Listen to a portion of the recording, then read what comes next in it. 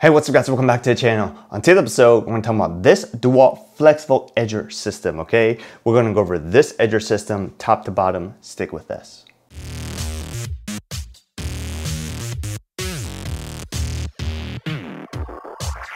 All right, y'all, so this right here is DEWALT's Flexvolt, brand new to market edger system. It's really their Powerhead system with the edger attachment. But right now, as you see it in this configuration, plus an additional charger that's not pictured here, is model number DECD472X1. If you buy it as a tool only without the charger and the battery, the model number is DECD472, okay? The X1 just really denotes that it's coming with this 9 amp hour battery and a charger, okay? 20 volt max 9 amp hour battery. If you're using a Flexvolt tool, it's really a 3 amp hour battery, okay? So while we are talking about model numbers, let's go over and touch on that just a little bit more because it is a little bit confusing, okay? So like I said, this is the Powerhead model. So the Powerhead model number is DCST972. The reason that is confusing is because if you buy the current Powerhead model string trimmer, the model number on that is DCST972X1, and that's with the battery and the charger. If you buy it with just the tool only without the battery and charger, it's DCST972. But then that is also the model number of the Powerhead, right? So that's a little confusing in itself. The model number on this edger attachment is DWOAS4ED, okay? So while we're talking about this Powerhead and all the attachments, let's go over quickly some of the other attachments they currently do have. You can get a brush cutter attachment, which is the model number DWOAS5BC. You can get a pole saw attachment, which is DWOAS6PS.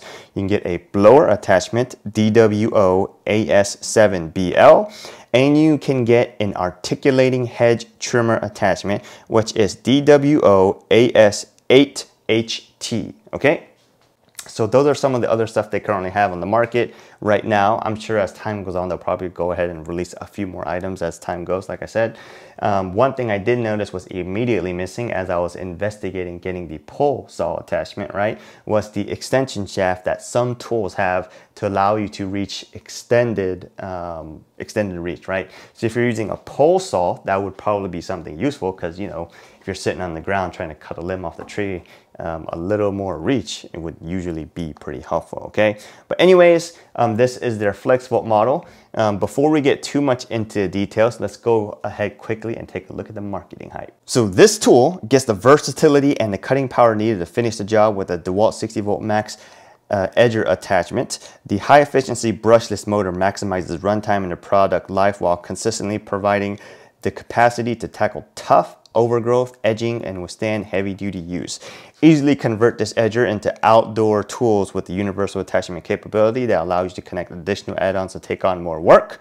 It has a 60 volt max Flexvolt battery that powers 60 volt DEWALT tools, and it's also backwards compatible with DEWALT 20 volt tools.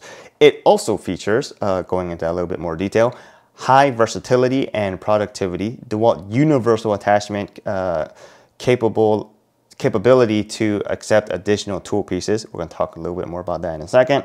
Ease of movement with large wheel for mobility while edging. Long run time, edge more with less and professional grade with a professional grade motor.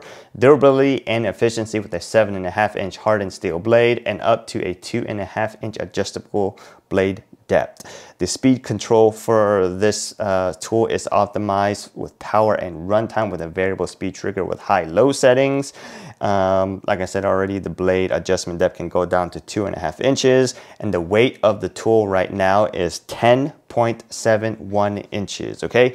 The other thing to note on here real quick is it includes a 3-year warranty, limited warranty, a 1-year free service, and a 90-day money-back guarantee, okay? So let's talk about that universal attachment system here real quick, okay? So right now, this system uses the square shaft design that if you're probably used to using other Powerhead tools, like gas power tools, most of those seem to be square head design, okay, or square shaft design. So unlike the Ego, which kind of uses its own proprietary design, you can't really use the Ego attachments on here. And you also cannot use the Makita attachments on here because those also use a proprietary shaft design, okay? But there are other tools, like I've seen, like there was a Craftsman one and also a Ryobi one that we've seen that has a square shaft design that does work on here. And if you have any other attachments that use the standard universal square shaft design, that will probably also work on here.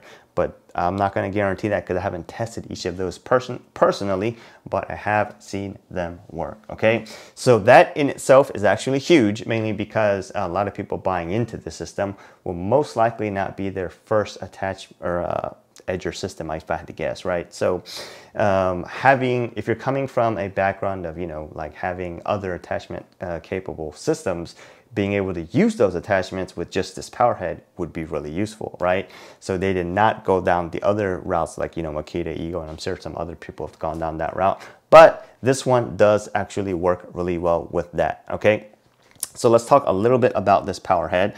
One thing I noticed immediately while using this is that this power head is a little bit lower on the speed than their first generation Flexvolt string trimmer. I believe that string trimmer went up to somewhere around 6,600 RPMs. This on high will go right up to, I believe, around 5,500 RPMs.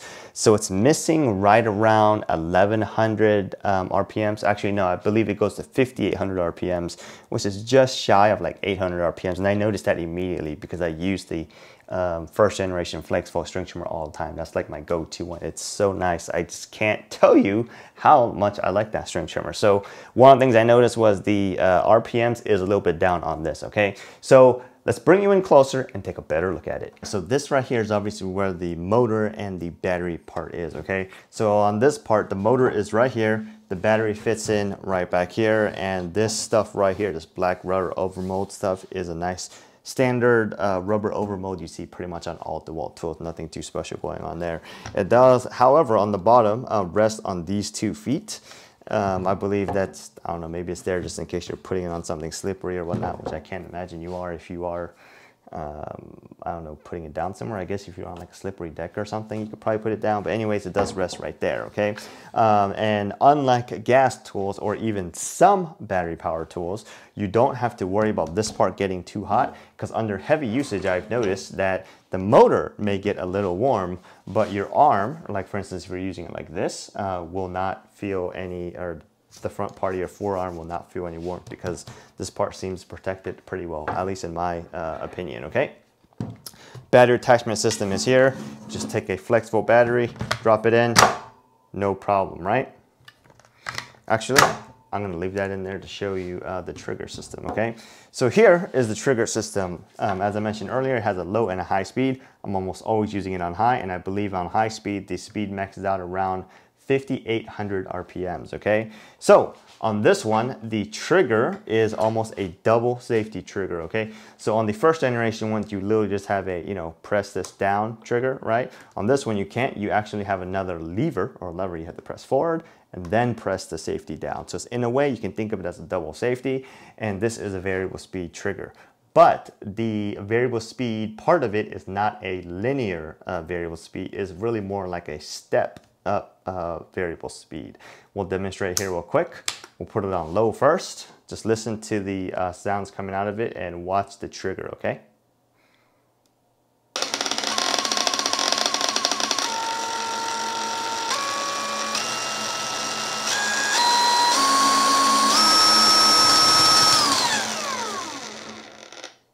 Right? So you can see it kind of steps up a little bit. It's not perfectly smooth, but it does seem to work generally pretty well.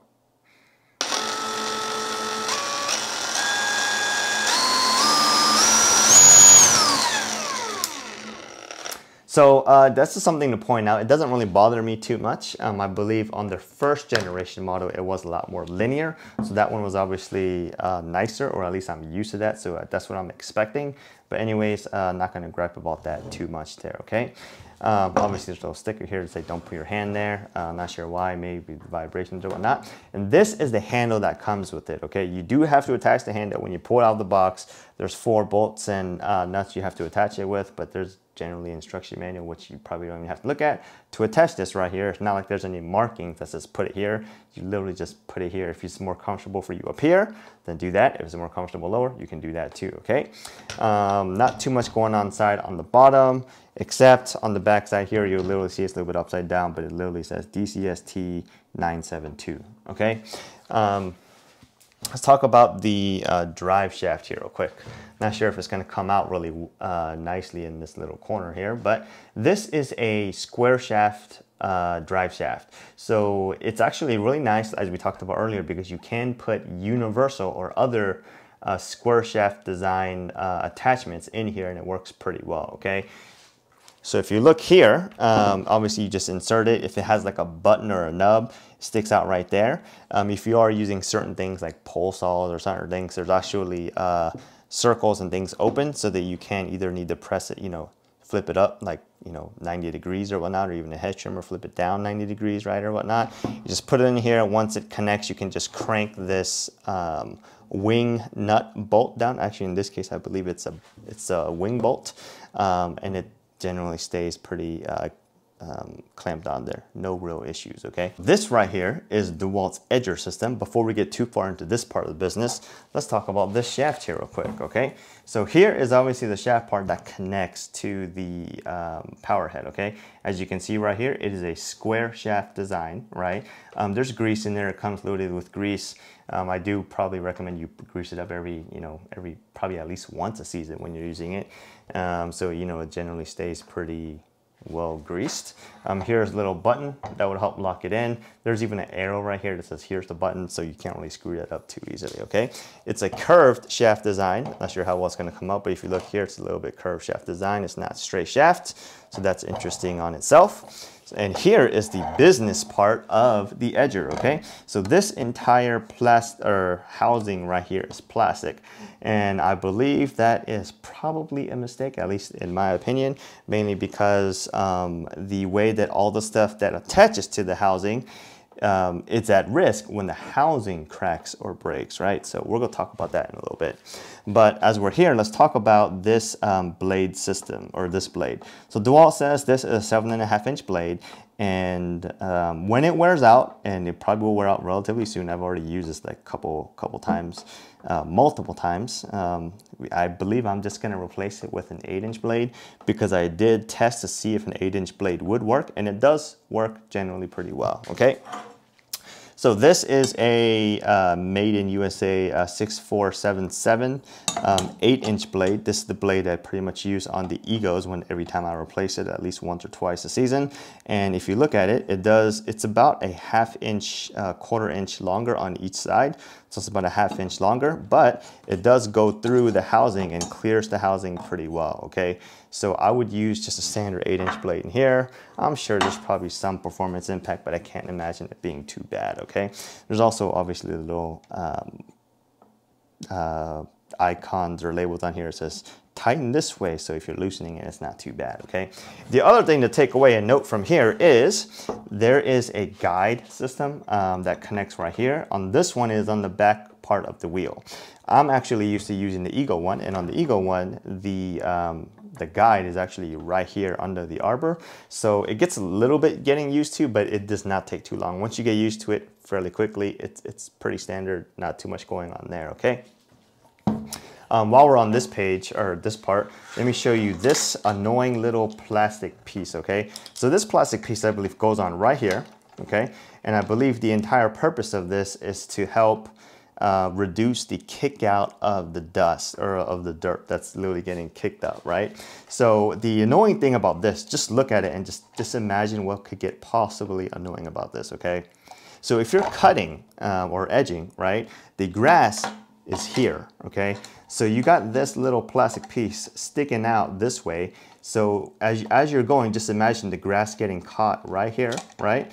and it'll get caught, it'll get caught, it'll get caught, it'll get caught. So immediately I went ahead and took this thing off literally during the first usage, because there's really no point of this being here, because this being here actually does not block all the dirt going out anyways. So I believe this is completely useless, and if I were you, I would take this off pretty much immediately, because you'll use it once with it on and you'll know exactly what I mean, okay?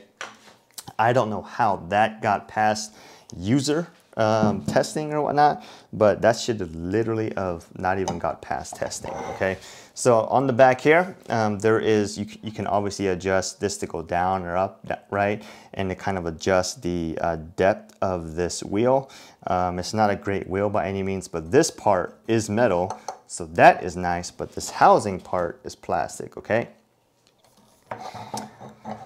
So on that part, and this is why I would say the housing being plastic is a mistake, because the housing is plastic, and then the way that this drive shaft and this gearing part attaches to everything else is attached through like this plastic housing, right? So if this housing here breaks, right, or cracks or whatnot, you really can't use this wheel. That's kind of why I'm saying this entire housing, or at least the back part of it, should have been metal, but they decided to go plastic. I mean, I'm sure it's going to hold up pretty well. Maybe not under commercial usage, but for like residential homeowner usage, it'll probably be just fine, okay?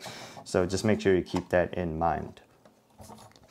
Like I mentioned earlier, if you can't see it, it is a curved shaft design, so it generally works pretty well, okay? So while we're on this front, let's go ahead and talk a little bit about how well it kicks out the dirt, okay? So when you're cutting this way, it's spinning, so the dirt obviously will kick out towards the front, which is actually really convenient, and a lot of it will kick out the back, okay? So one of the things I noticed immediately was that the dirt being kicked out while cutting was significantly more, therefore leaving the part that you've already cut much cleaner. And that is very useful on multiple different fronts. One, the cleanup is much easier. Two, everyone who edges knows that concrete along the edges is not perfect. Sometimes there's dips, sometimes there's, you know, cracks and chips and all kinds of stuff. So with the Eagle one I'm always used to using, sometimes you would cut through, and because the grass clippings or the dirt is really left there in place, you can't really see if you've cleared everything. So you may have to go back after, you know, brush it off or blew it off, and have to go back because it didn't clear a certain area, right? But with this one, because the dirt is getting cleared, you can easily tell real quickly that certain pieces may not have cleared. And you can immediately just cut it right then again real quick, versus having to wait until after you've brushed it off and cleaned it all off. The other thing I noticed was in certain areas that I know I have to cut twice or even 3 times, is that this one will cut it in one pass. And that one actually is very useful, and you can tell immediately if you're using the Eagle one and coming to this one definitely has more power. And take it from me, I'm literally using it on speed 2. I'm sure somebody's gonna frown upon that, but using it on speed 2 allows me to walk, if not run with this, or power walk, real quickly, and you can get the job done so much faster. I can't even explain or compare how much faster you could work with this versus the Eagle one. Not throwing too much hate on the Eagle one. I mean, that one has served us well, very well, for multiple years ever since we've had it. The convenience of that actually is really nice and works really well. I have replaced these blades almost at least twice a season, I believe, using the Eagle ones. So it has worked quite well, but I do want to say this one definitely seems way more powerful.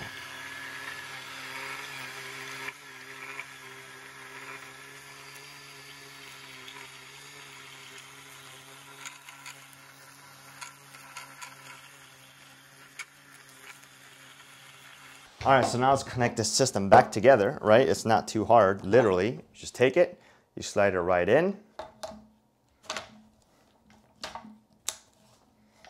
Obviously trying to do this backwards and not on camera is always harder. Once that nub is in, you literally just crank this wing nut down and you are ready to go, okay? So one thing I noticed about this is I'm about 5'10 and a half, 5'10", 5'11", whatever you want to call it. and it's generally pretty comfortable. I'm used to using the Flexvolt string trimmer. That one's usually been pretty comfortable. Well, this one is really no different. If you're used to using that, you're not going to have any issues. But one thing I will note is that because this blade is on the right side, I'm usually on standing here and then holding it on my right, versus, you know, other people who may be using it on their left if the blade was on the other side.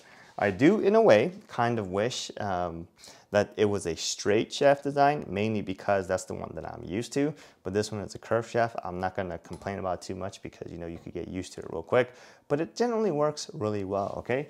And it is fairly light. I'm not sure if somebody's going to say it's heavy. It's right around like 10.7 something pounds. So you could literally run with this really quickly. And we'll throw up some other clips that usually help us work really quick. So what can we really say about this? I mean, I would say this tool right now, I believe, is somewhere around $229. You could generally get it on sale. You could probably buy it at some kind of holiday special or some kind of combo kit or something like that. I believe this is the one that I posted a deal about a while ago, months ago. I don't know how early ago, but months ago, about the one from Granger that came with another battery. So that was good. I can't remember how much it was. We're gonna have to go look at it, but it seemed to be a really great deal. And because if you're already in the DEWALT Flexvolt system, it obviously makes sense to get this, because why would you buy into a OPE line that only makes OPEs, right? I mean, sure, if you're mostly doing OP stuff and that stuff was way greater, it would make sense to go for something like that. Let's take Toro for example.